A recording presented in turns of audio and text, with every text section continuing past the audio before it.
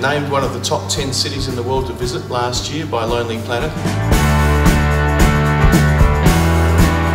We were named in the New York Times article earlier this year where they picked the 52 spots to visit in the world.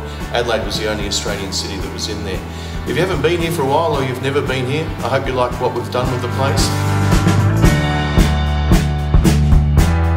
There's some amazing things happening in Adelaide and South Australia.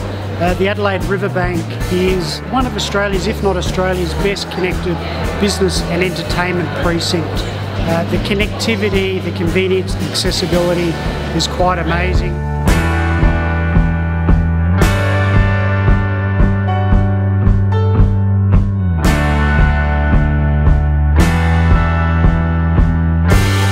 There's so many developments occurring across the riverbank that the government and private sector has invested something like $4 billion over the last several years and through to 2020. That will develop and evolve more and more. So the supply has kicked in and is now driving demand. So there's 3 new hotels that have recently opened up, providing a range of accommodation options. And there's also new opportunities for hotels to develop and grow as well. What we hear from people who have been coming to South Australia and Adelaide in the past year or two is that it's the perfect city.